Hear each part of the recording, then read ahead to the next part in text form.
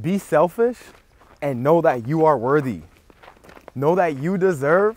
I won't say every single thing out there because there's limits to this, you know, we're in this physical plane, but you are worthy for almost everything out there that you really want, that you desire. And it's important that we understand that we are worthy. It's important that we affirm to ourselves that we are worthy every single day. Look in the mirror and say, I am worthy for all the blessings and abundance I have coming my way. I am worthy for whatever it is that you blah, blah, blah. You know, for me, it's I am worthy for an abundant business that is going to be helping thousands of people heal each year. I am worthy of feeling good every day. I'm worthy of being able to come out here and enjoy myself out in nature. We got to affirm ourselves these types of things, but know that affirmations aren't enough. It's not enough to just say it, because once we say it, we got to go out and act as if. We got to go out and take the actions of someone who is worthy. We got to take the actions and do the things of someone who is worthy. And a lot of the times, you know, we think like, oh, why wouldn't I be worthy? Why wouldn't I be worthy? Well, why don't you have what it is that you want yet? There are so many reasons, so many ways that we block our blessings. And this hurts me. This affects me a lot right now because as I'm in business and I've had not a lot, but I had a couple people come and they've been in a position that's like their dream job. And this is going to be something that can help them manifest the greatness for them. But what happens when you don't believe that you're worthy, you end up self-sabotaging.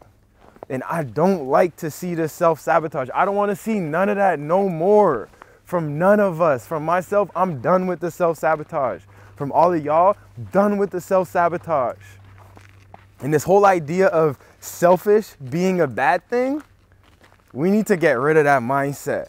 Being selfish is a net positive for everybody involved, which means that overall it's a positive. So yeah, there are going to be some things that are negative, some people that are negatively affected, but when you add up all the positives and all the negatives, it's going to end up being positive. And the thing is though, if we're selfish in this now moment only, that's not the net positive. Because what ends up happening is we may be selfish to our desires. We may be selfish slaves to our desires and only do what we feel, what feels good right now. And that's not good because we may mess everything up for something that feels good right now. And I know a lot of us can relate. A lot of us know sometimes we do something that feels good. Sometimes we eat something that tastes good. But we're not thinking in what I like to call being selfish on all timelines. And that means you're selfish in the now moment. So you want to do something that's selfish for yourself right now in this now moment, but you also want to think about the future self. And you want to think about the past self. And you also want to think of yourself in all the different timelines, all the different versions of reality that you may end up living in. It can get deep. We won't go too deep into it. But just know that being selfish is a good thing. And we gotta be selfish. In 2022, we gotta be selfish. There's no more self-sabotaging. There's no more not believing that we're worthy. It's no more trying to people please and do for others and put what we want to the side. It's time for us to know what it is that we want and go out there and get it. Be so focused on what it is that you want. Be so focused on what it is that's gonna get you to that state, that energy, where you feel good, where you can manifest and you can bring forward all that you want. Because ultimately, when you fill that cup up, you're gonna be able to share with others. And you can't share from an empty cup. And if we don't believe we're worthy, what ends up happening is it's like a cup is being full of all the blessings in this cup. But we're not seeing any blessings run over. Why is that? It's because we got a hole in the cup. So all the blessings are leaking out. And it's like it's never enough. So that's why it's so important that we realize we're worthy and we get out of our own way and let all the blessings come for us this year, y'all. All of it.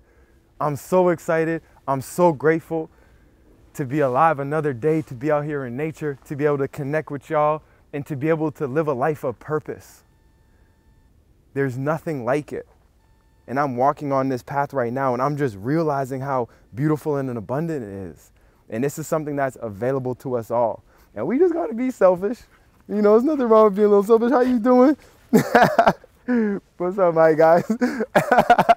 Every one of these videos where dogs come. What's up? What's up? How you doing? How you doing?